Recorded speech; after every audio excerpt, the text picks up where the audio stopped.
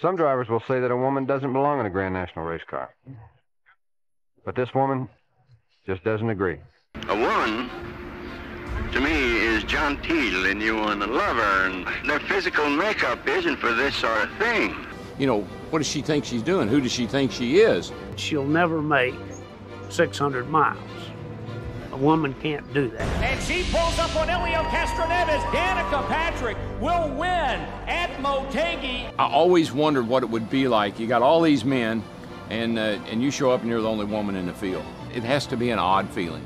I don't think any woman is going to make a good race driver. What's that you say? A woman going to drive in the 500? They just simply did not want a woman to break into that field. I just go to race.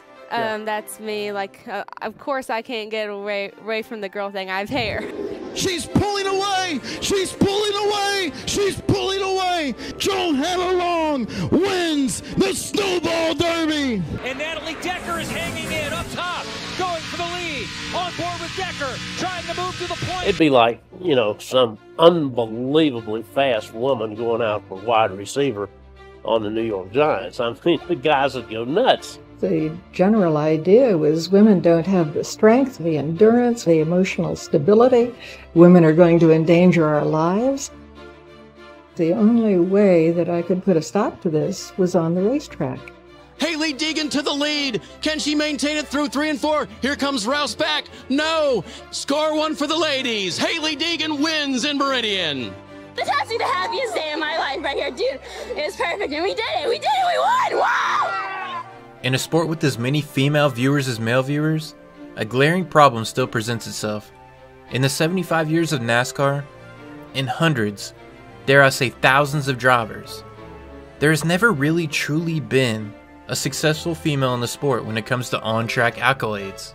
Though they've come close, no woman has ever won in the top 3 series in NASCAR. As she works her way off at turn 4, checkered flag out, Gracie Trotter picks up the win at Las Vegas Motor Speedway.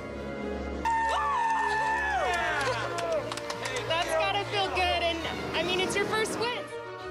Why is that? Let's talk about it.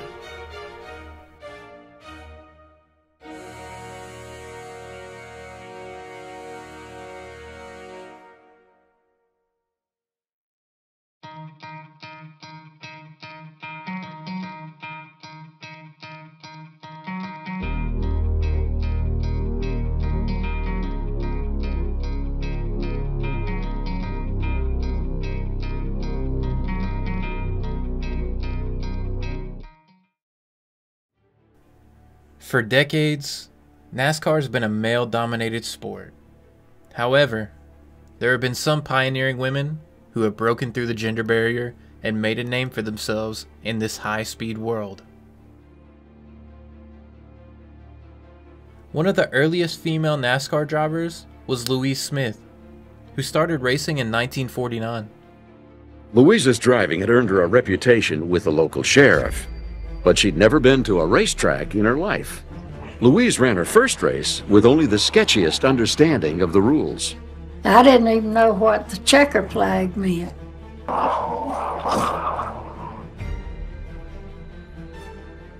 When she went out there, the drivers did not like it. They didn't like a woman out there on the racetrack. Oh yeah, I've been knocked out a few times. Sometimes it'd get kind of ornery, but they didn't bother me too much. I got where I was pretty good. In fact, they said I was the best on the track. Just stay out of my way, that if I got close enough to bump them, if you cut them flip. If you hit them just right, they're gone. Another trailblazer was Janet Guthrie, who was the first woman to race in both the Daytona 500 and the Indianapolis 500. She faced a lot of discrimination and skepticism from male drivers and fans, but she persevered and proved her skills on the track. We had the biggest day of single ticket sales that Charlotte Motor Speedway has ever had before or since, because of the tremendous interest in Janet Guthrie. Women saw this as a historic moment for the women's movement. They weren't race fans. They wanted to see what this woman could do in a total all-male world. Gianna, some of the other drivers said that one of their worries was that you weren't physically up to manhandling a 3,700-pound car. Well, that's really just nonsense. You don't have to carry it, you just sit in it. And although it is certainly tiring, as anyone here will tell you, it is not beyond the capability of any reasonably fit woman. I wasn't doing it for women or for the women's cause. Like any racing driver, I was doing it for myself. 600 miles of Charlotte's a tough race. You would look at her and you'd say, are you sure you can make 600 miles at Charlotte?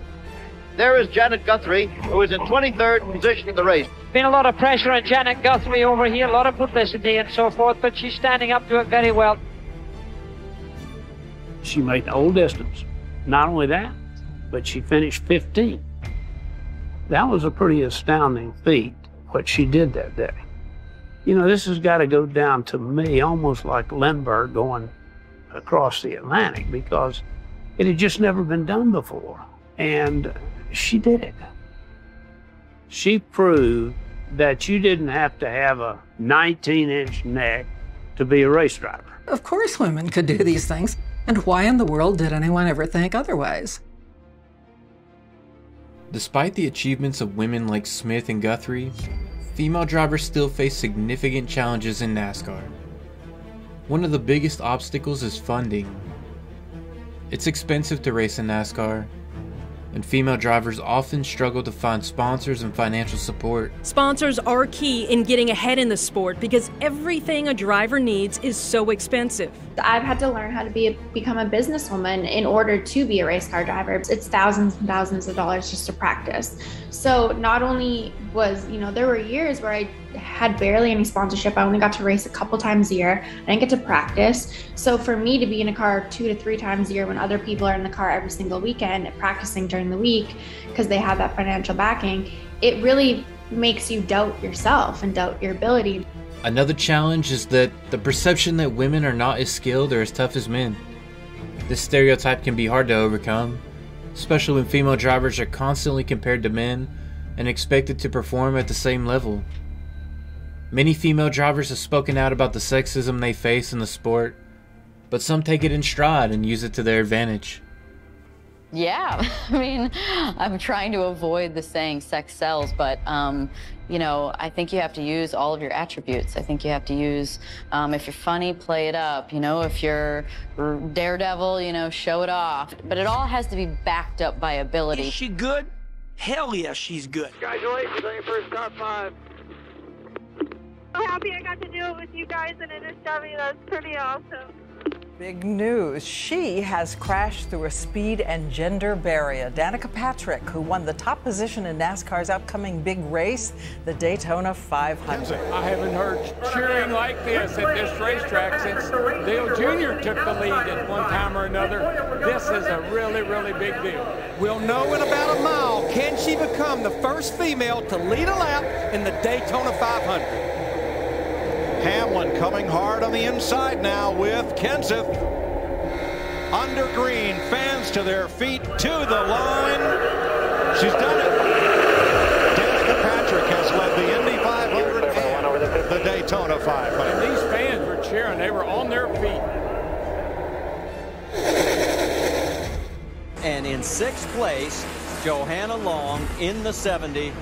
She goes through your screen right there. She is doing well tonight. We're checking a tweet that was sent in by Jeff Burton. Here it is. Deserves a shot in a top 10 car. No disrespect to her current team. They just don't have the funding that the big teams have. As we see now, Johanna Long getting by Denny Hamlin, driving her way to the front. I believe that puts her in 5th. It seems that anybody who dislikes Danica is like rooting for you. It's like that her presence has created new fans for you. I don't know her. I do know that she's young. I don't know what she has done before this, but she's doing a great job. She's a really young girl, and she just needs to keep at it. Well, rule number one of stock car racing is learn how to wreck someone without wrecking yourself. Now we can get to the other stuff. hook to the right. Yeah, at that point right there is whenever you should just, as a driver, realize that this is a spin, lock it down, and you can come get 4 tires. And that's the kind of things that you'll have to learn with these cars. 3 wide.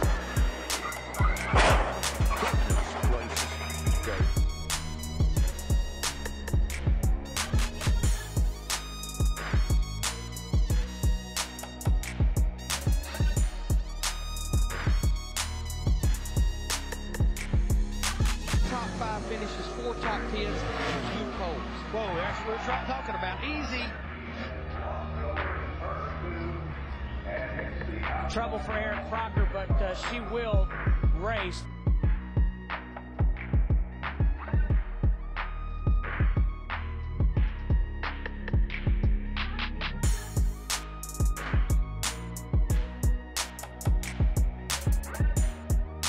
It was so free, I couldn't do anything about it. If a tire rub, it doesn't feel right. I would imagine.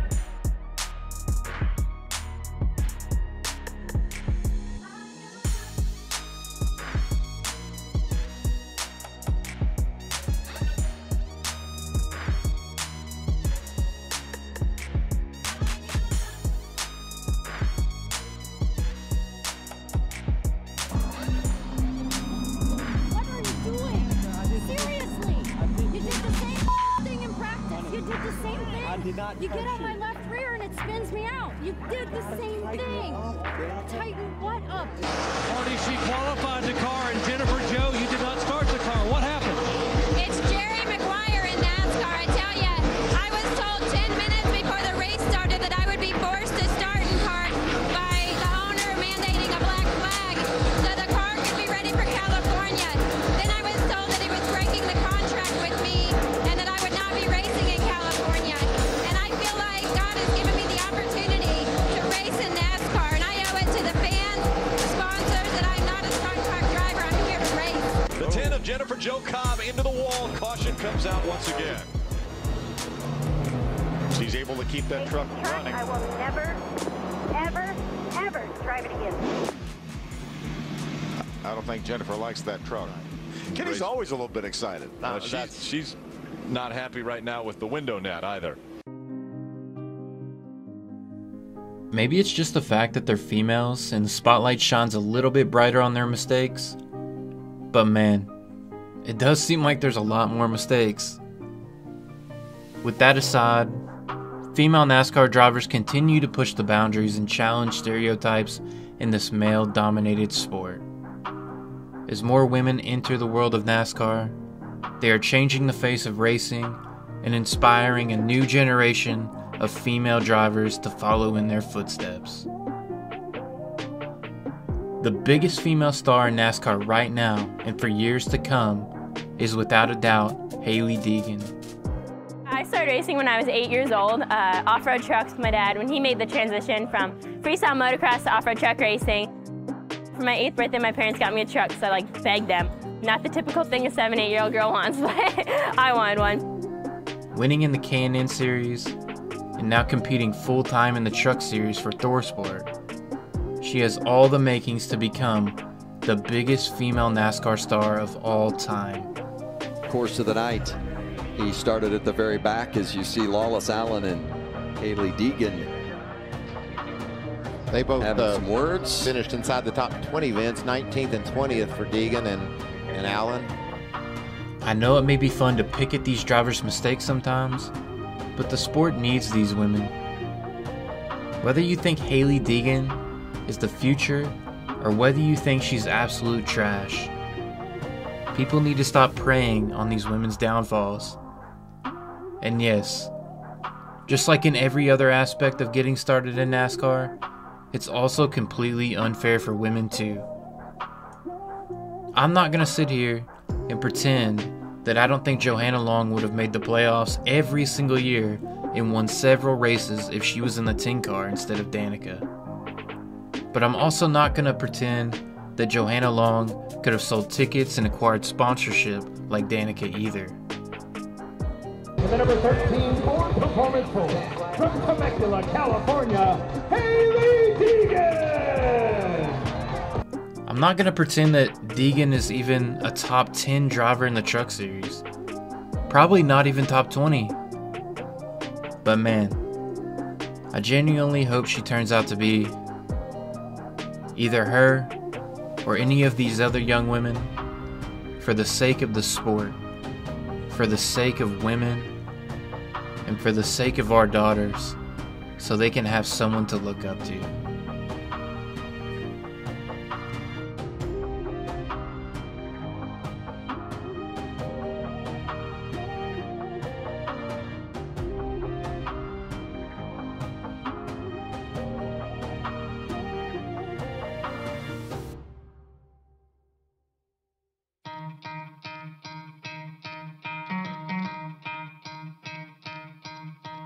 You could try to play, but you're never gonna beat me. Look the other way, what I'm doing ain't easy. Bloody hands stained from the people who deceive me. Muddy hands break through the chains, go free me. Looking for change, looking for pain, pulling a mob, pushing a train. I'll never stop, stick to a lane, pick up the pieces and go rearrange.